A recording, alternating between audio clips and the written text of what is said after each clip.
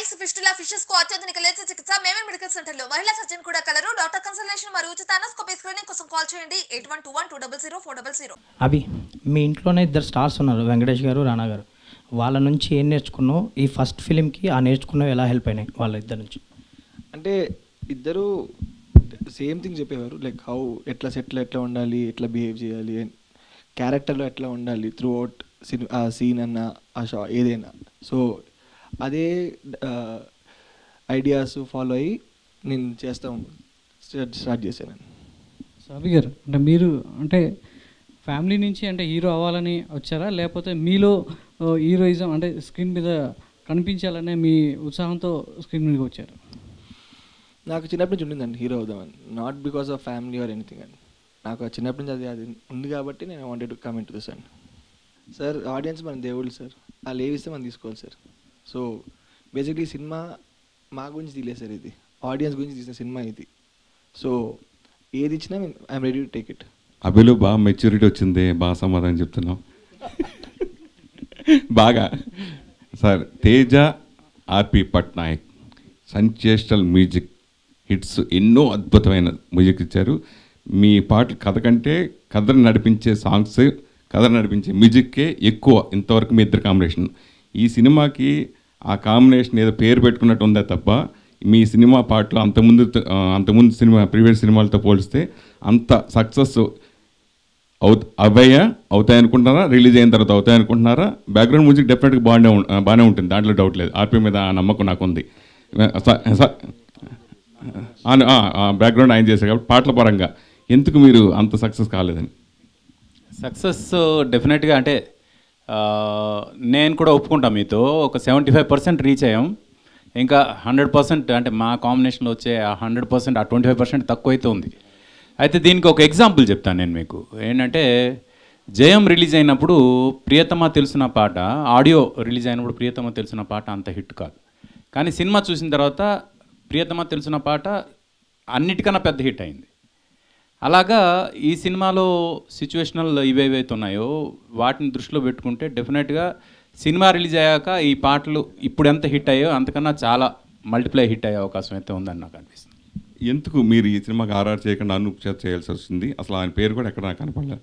అనూప్ ఉంటుంది చూడండి కింద, అదే ఇక్కడ ఉంది చూడండి. లేదు ఇక్కడ లేదు. ఎందుకని? అనూప్కి ఆల్రెడీ చెప్పాం. పేరు ఏమైనా? అనూప్ని నేనే తీసుకొచ్చా, ఈయన్ని నేనే తీసుకొచ్చా. నాకు నచ్చితే వేస్తే లేదంటే లేదు, అంతే. అట్లా లేకపోతే తొక్కారు మీరంతా కలిసి నన్ను, మీ హీరోయిన్కి, ఎస్పెషల్లీ సురేష్ కొండేటి. ఈ సినిమా స్టార్ట్ అవడానికి ముందు తనతో ఏం చెప్పానంటే, హీరోని కొంచెం షైన్ అవ్వనివ్వండి సార్. కాదు నేను ఏం పెట్టానో చెప్తాను. నేను కదా టార్చర్ అంది, నేను పెట్టిన టార్చర్ నేనే కదా చెప్పాలి. చెప్పండి సార్. కింద నుంచి పై దాకా సైకిల్ దొక్కమన్నా. రామానాయుడు స్టూడియో కింద నుంచి కొండపై దాకా సైకిల్ దొక్కాలి, ఇన్ని సెకండ్స్లో పైకి వచ్చేయాలి అని చెప్పా. అది ఎవరో తొక్కలేరు, ప్రాక్టీస్ చేసాడు. మొత్తం ప్రాక్టీస్ చేసినాక లేదు మార్చేసాను, టీవీఎస్కి మార్చాను అన్న. తర్వాత ఏం చేశానంటే తనకి షూటింగ్లో పరిగెత్తేటప్పుడు ఆ అమ్మాయిని భుజం మీద వేసుకుని ఇటువైపు ఒక 20 తుపాకులు వేసుకుని కొండ మీదకి పరిగెత్తాలి. అది మొత్తం ఒళ్ళంతా తడిసిపోయి ఉంటుంది బురదతో. అక్కడ జారిపడి మోకాళ్ళు పోయినాయి. ఆ మోకాళ్ళు పోవటం వల్ల ఒక 4 నెలలు హాస్పిటలైజ్డ్. ఇదంతా అయిపోయినాక నెక్స్ట్ షూటింగ్ మొదలెట్టాలి. ఏం చెప్పానంటే మళ్ళీ వచ్చి అక్కడ పడతామేమో, 50 కిలోలు బరువు వేసుకుని మళ్ళీ కొండ మీద పరిగెత్తాను. రోజు పరిగెత్తి నాకు వీడియో పెట్టాలన్న. రోజు పరిగెత్తి వీడియో పెట్టేవాడు. ఇంతకంటే టార్చర్ ఎవరైనా పెడతారా? ఇప్పుడు అడగండి. అదిను ఇంకోటి ఏంటంటే తనకు అంత అవసరంలా, ఇంత పెద్ద ఫ్యామిలీ ఉంది, ఇంత పెద్ద ప్రొడక్షన్ హౌస్ ఉంది, ఇవన్నీ ఉన్నా ఎందుకు పడ్డాడు అంటే ఒక సిన్సియారిటీ ఉండి బాగా చేయాలనే తపంతో. అందుకనే నేను తనతో చేయటానికి మెయిన్ రీజన్ ఏంటంటే నేను ఇటువంటి టఫ్ టాస్క్లు ఇచ్చినా సరే ఈ వర్క్ వెరీ హార్డ్. లేదండి డూపుని పెట్టండి అది ఇది అనొచ్చు కదా, అట్లా అనలా చేసాడు. అంటే సురేష్ బాబు గారి జడ్జిమెంట్ రాగానే సురేష్ బాబు గారే చూసి, నేను మీకు సగమే విన్నట్టున్నారు, సగమే అర్థం చేసుకున్నట్టున్నారు. పూర్తిగా క్లియర్గా చెప్తానండి. మేము మొత్తం సినిమా అంతా తీయటానికి ముందు ఆయన ఏమన్నారంటే అతను హ్యాపీగా ఉన్నాడు, మా ప్రొడక్షన్ అంతా చేస్తా, ఎందుకు తనని మీరు ఇట్టా చేస్తున్నారు అంటే తనకు కూడా ఇంట్రెస్ట్ అండి చేయటానికి అని మేము కన్విన్స్ చేసాం. సురేష్ బాబు తర్వాత ఇలా ఆలోచించుకుని ఈ కథకి అభి కరెక్ట్ అని ఫస్ట్ ఫిక్స్ చేశారు. తర్వాత మేము షూటింగ్ చేసాం. చేసినాక వచ్చి నేనేం చేశానంటే మొత్తం అభి చేసిన రాంగ్ టేక్లన్నీ వేసి చూపించా. ఆయనకి ఇట్ట ఉందండి, ఇట్ట ఇలా చేశాడు, దాని తర్వాత అసలు ఎలా చేశాడో చూపిద్దామని. అవి చూడంగానే ఆయన ఏంటి ఇట్ట ఉన్నాయి టేకులు అని అంటారు అనుకుంటే, కాదు ఆపేయండి అన్నాడు. అంటే నేను ప్రాక్టికల్గా ట్రై చేసింది నాకు రివర్స్ అయింది.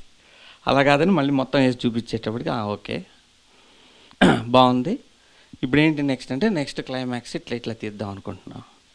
ఓకే, సినిమా అంతా చూసినాక ఇప్పుడు ఆయనకి నచ్చపోతే అసలు సినిమా రిలీజ్ కాదు. ఫస్ట్ అది తెలుసుకోండి. సురేష్ బాబు గారికి ఉన్నంత ట్రాక్ రికార్డు మొత్తం ఇండస్ట్రీలో ఉన్న ప్రొడ్యూసర్లు అందరిలో 90% హిట్ రికార్డ్ అయింది. కానీ మీ ప్రెస్ మీట్లో అలా చెప్పలేదు సార్. అదే క్లారిటీగా చెప్పలా, రఫ్గా చెప్పా. ఇప్పుడు క్లారిటీగా చెప్తున్నా కదా. అందరికీ తెలియాల్సింది ఏంటంటే Suresh Babu is the only producer who has the highest average. మీతో అందరికీ అంత యావరేజ్ ఉండదు. తేజ గారు, if it is your హంచ్ to ask Venkatesh Babu, we are open. ఆయన మాకు చీఫ్ గెస్ట్గా వచ్చారు. అదే అందుకనే ఇక్కడ ది మెయిన్ హ్యూమన్ ఇంట్రెస్ట్ ఏంటంటే మీరు గతంలో న్యూ కాంబినేషన్స్తో మంచి హిట్స్ ఇచ్చారు.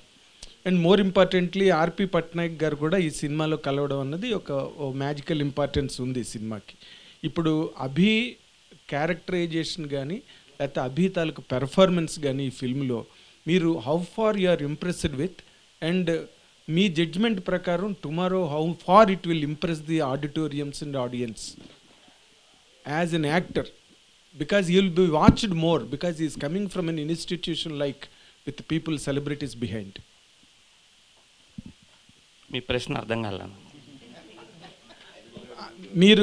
మీరు గతంలో చేసిన సినిమాలన్నీ ఇలాగ కొత్త నటీనటులతో చేసినవి, ఈ లవ్ అండ్ ఇమోషన్, ఇందాక వెంకటేష్ బాబు గారు చెప్పినట్టుగా ఈ లవ్ అండ్ ఇమోషన్ క్యారీ చేసిన సినిమాలన్నీ పెద్ద హిట్లు అయినాయి.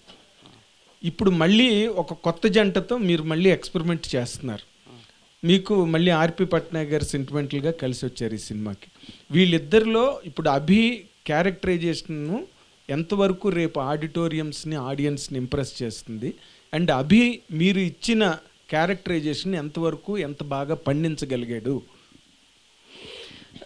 అభి పండించకపోయినా నాకు కావాల్సింది వచ్చేంత వరకు వదలను. అది అభి కాదు, ఎవరైనా సరే.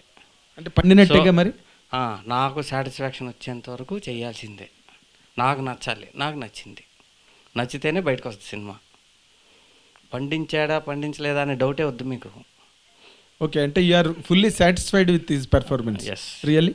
అండ్ నార్మల్గా ఇప్పుడున్న మార్కెట్లో ఇప్పుడు కొత్త తరహా సినిమాల్ని ఎక్కువగా ఎంకరేజ్ చేసి ఎక్కువగా రిసీవ్ చేసుకుంటున్నారు. మనం ఒక స్పేట్ ఆఫ్ ఫిల్మ్స్ కనుక లాస్ట్ 6 monthsలో చూస్తే కనుక ఈ సినిమా ఏ విధంగా ఆడియన్స్కి, అంటే రకరకాల సినిమాలు అలవాటు పడ్డ మన ఆడియన్స్కి ఈ సినిమా ఏ విధంగా కొత్తగా ఉండబోతుంది? అంటే ఇప్పుడు మీరు సినిమా కథ చెప్పమంటున్నారా? కథ చెప్పమంటారా? ఎలా తీసానో చెప్పమంటున్నారా? అన్నిటికీ దాంట్లో ఉండే ఎమోషన్స్ ఏంటో చెప్పమంటున్నారా? ఏంటి ఏది కావాలన్నా మీరు టికెట్ కొనుక్కొని చూడాల్సిందే. మీరు అడిగిన ప్రశ్నకి మీరు చూసి నాకు చెప్పండి ఎట్టుందో. నేను పండించానా లేదా, నువ్వు బాగా తీసావు బాగా తీయలేదు నన్ను ఏకండి, అది ఎట్టగా ఎక్కుతారు ఏకండి. అంటే మీరు సారాంశం చెప్తే చాలండి. డైరెక్టర్గా మీరు మొదటి ఫ్రేమ్ నుంచి లాస్ట్ ఫ్రేమ్ వరకు శ్రమపడి వాళ్ళతో తీసిన సినిమా ఇది. ఏదేది బాబు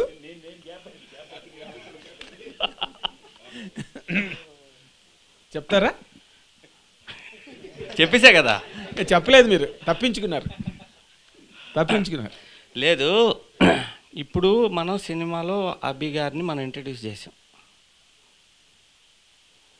ఒక 23 మందితో పాటు తనని ఇంట్రడ్యూస్ చేసాం. ఓకే, తన తర్వాత ఫ్యూచర్లో ఎలా ఉంటుంది, ఎలా జనానికి నచ్చుతాడు, తన కెరీర్ని ఎలా తీసుకెళ్తాడు అనేది నా కంట్రోల్లో ఉండదు. ఈ సినిమా వరకు రఘు అనే క్యారెక్టర్ వరకు తను ఎలా ఉండాలో అలా కరెక్ట్గా చేసాడు. నేను ఫుల్లీ సాటిస్ఫై అయ్యాను కాబట్టి రిలీజ్ చేస్తాను. లేకపోతే నేను మళ్ళీ రీషూట్లు పెట్టి మళ్ళీ అక్కడ రీషూట్లు కూడా పెట్టినా అక్కడే 70 టేకులు తీస్తా. So you are completely impressed. Thank you very much. Thank you.